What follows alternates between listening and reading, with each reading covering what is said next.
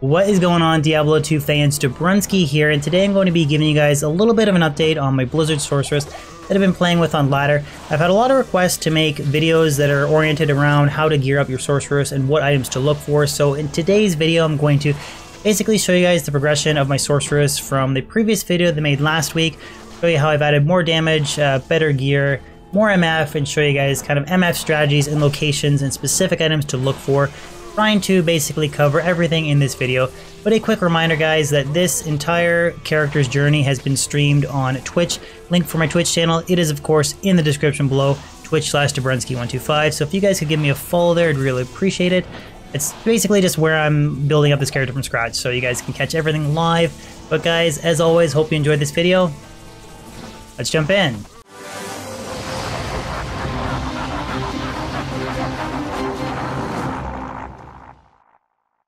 So the first thing that I want to do is to just run through the gear quickly. Again, you guys can reference the video linked in the description below from last week and you can see how the gear has progressed. But I have basically doubled my MF, increased my damage, and added a lot more plus skills to my character. Now you have to remember that some of these items have been a little bit lucky, but others are kind of just basic, generic sort of MF staples. So starting off with the weapon and the shield, this is exactly the same as last week. I'm still using Spirit and a Crystal Sword, an Ancient's Pledge, just really nice for plus skills, FHR, and then FCR breakpoints and resistances. And then on switch, you'll notice that I am now using a magic lower res one. This has level 2 charges, so a little bit more minus res for a quicker Mephisto kill. And then I've paired that with Rhyme on the offhand, so Shale and Eth and any 2 open socket shield. I try to, and I do occasionally mess it up, but I like to at the last minute switch to my offhand before I kill Mephisto, just to get that extra 25 MF to try and get a really nice GG drop like Arachnid's Mesh or something, but it's not really that necessary to do it. But if I did drop something like an Alibaba, I would possibly use that and Rhyme on switch, because that would be a big total boost to MF kind of on the kill swap with Mephisto.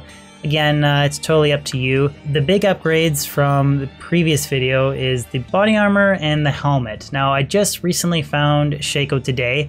Big upgrade, MF and skills. I was using Tarn Helm before, which Tarn Helm is kind of like a poor man's Shaco. And then I do have this nearly perfect ethereal Skulder's Ire, so I do get a big chunk of MF from Shaco, Skulders, and then using Rhyme on switch. And then I also have Trang's Gloves, which is the same gloves as the previous video, but it helps me hit the 63 FCR breakpoint. So I have this same FCR ring from the previous video, Trang's, Spirit, and then I have a crafted caster amulet. Now these are really easy to make early on. I'm not at the level where I can guarantee myself to get +2 to sorceress skills, but still something like this, 9 FCR, mana, all 4 resistances with 25 light res is a really nice addition. And then I have Nagel ring, this rare belt, which is the same as last week. And then I did find these really nice boots, which these will be literally endgame boots for my sorceress. 30 faster run log, 10 FHR, cold res, fire res, and 24 MF. In my opinion, they're honestly better than more travelers. The inventory for the sorceress is nothing special. I just have assorted large charms, grand charms, and small charms that have resistance and life on them. And this one has FHR, but just stuff to try and get my resistances a little bit better and more overall total health, because I don't have a CTA yet. We're still kind of progressing and building up off the ground, so I have almost 1200 life with 425 mana pool. So that's a big jump from the last week's video where I think I had like 250 mana, something like that, but that's mostly from big boost that I got from Shaco. But that basically wraps up the sorceress's gear. Now, some of the stuff that I'm trying to look to improve on is, one big aspect is trying to improve the mercenary. So he really has nothing right now, just placeholder items like complete garbage, Blackhorn's Face, this random rare cryptic axe, and a 3 open socket body armor. He basically dies all over the place. But the plan is, with this 3 open socket body armor, I'm currently farming cows because I really want to get a Lem rune so I can make Treachery, Shalethal Lem, that gives Fade, Res, increased attack speed, and then I want to pair that with Tal's Mask is going to give him Life Leech and resistances. Then you pair that with the Fade proc from Treachery, and then I do need to get a 4 open socket polearm to make Insight, because that's really going to help with the mana issues with my Sorceress. Now the big issue that I have with running a mercenary is that even with treachery, Tal's Mask, and insight, he's going to die if I do not get a CTA buff. So that's really the next big piece that I want to jump up with this sorceress setup. I don't have, well, I do have a Gull Rune, so technically if I found a second Gull Rune, I could make Hodo.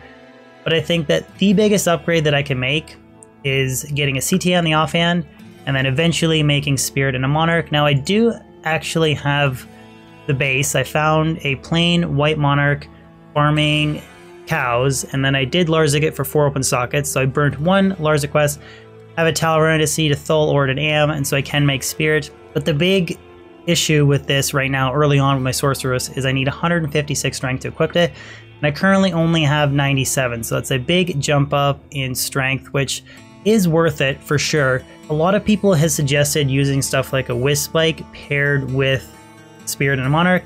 Now, Wisp Spike has a 75 dex requirement, which I do have this in my inventory. Wisp Spike on its own is an awesome item for Sorceress.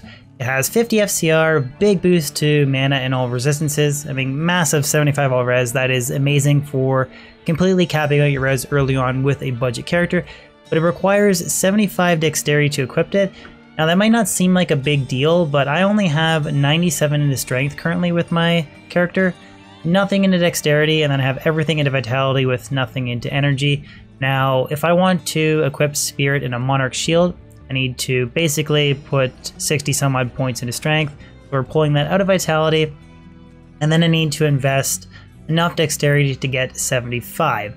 So that is going to end up making my Sorceress have probably a health pool around 800 or maybe 900 max, which I think 900 is kind of pushing it. We'd be sort of closer to 800 health, which with how fragile I am, it is nice having a higher mana pool and capped out res, but I think it's better to have 1200 vitality, so I really want to push and make that CTA first. That's really priority number 1, I think, is making CTA, getting that big health buff, and then I can choose whether or not I want to rock something like a Wizard Spike on the main hand for resistances and mana, or Hodo, or even run dual Spirit, like Spirit and a Crystal Sword and Spirit and a Monarch. But really I think that the main focus next for my build for upgrading it is to get a CTA and then get better gear for the Mercenary, and I'm really just going to accomplish that by doing continued Mephisto Pindle runs and cow runs. So I'm going to do part of a cow run. I won't make you guys sit through an entire cow run because I do have a pretty weak character. It takes me a while to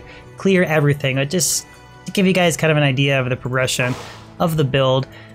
So you did see me in the previous video, I did Mephisto and Pindle, so I'm still doing those rotations. Just like to do Hell on top of that, or sorry, like do Hell Cows on top of that, excuse me.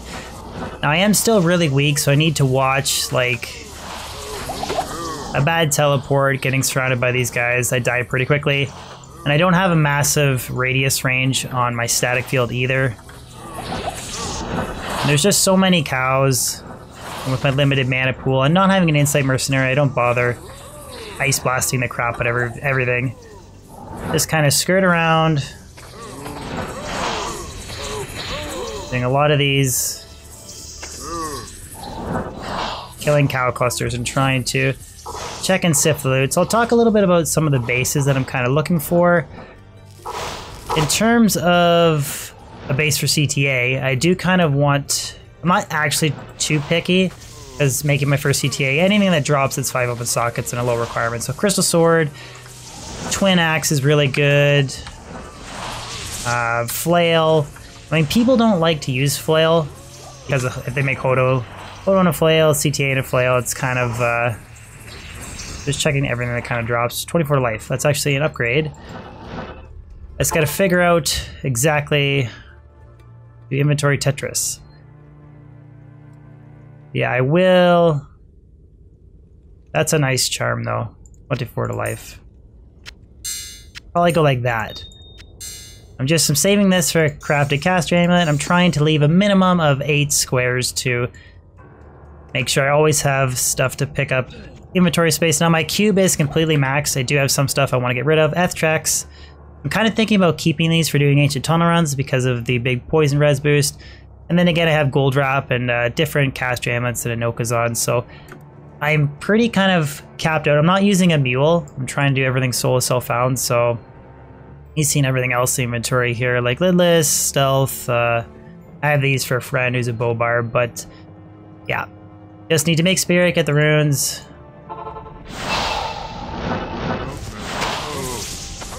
But looking for the CTA base, anything a 5-open socket, low requirement. If I do get a 4-open socket flail, I will try and pick that up. Try and hold on to that to make Heart of the Oak. At some point I will have to try and sell some stuff in my cube. Now you want to stay away from the fortress. You can't kill the Cow King. You can kill him infinite times on Pluggy, but those that are watching know that you can't kill him infinite times on BNet. Amulet.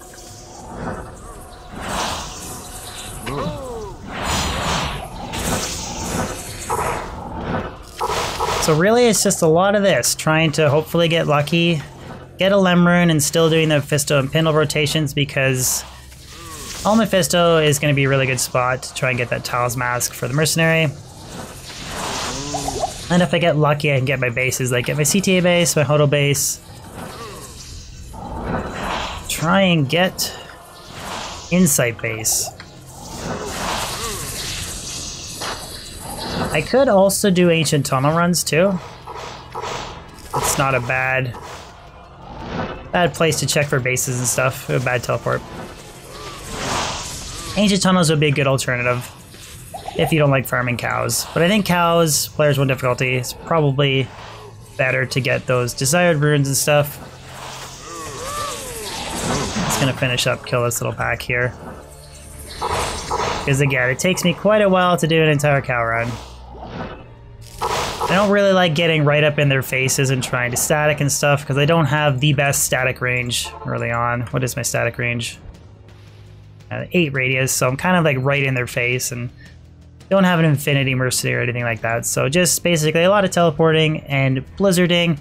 But that wraps up everything that I wanted to talk about in today's video. Hopefully it's sort of a good segue from the video I made the previous week, showing you guys how I'm continuing to make my sorcerer stronger and which kind of items I'm trying to prioritize and tasks to really most effectively build my character from scratch. But as always guys, if you could throw a like on this video, share it, and even consider subscribing if you're new to my channel. I post new weekly content on YouTube and stream consistently on Twitch. Again, link is in the description below, twitch/Dabrunski125. So if you guys could give me a sub on YouTube and a follow on Twitch, I'd really appreciate it. Other than that guys, hope you have a fan-frickin-tastic day, and I'll see you on my next video or live stream. Peace out.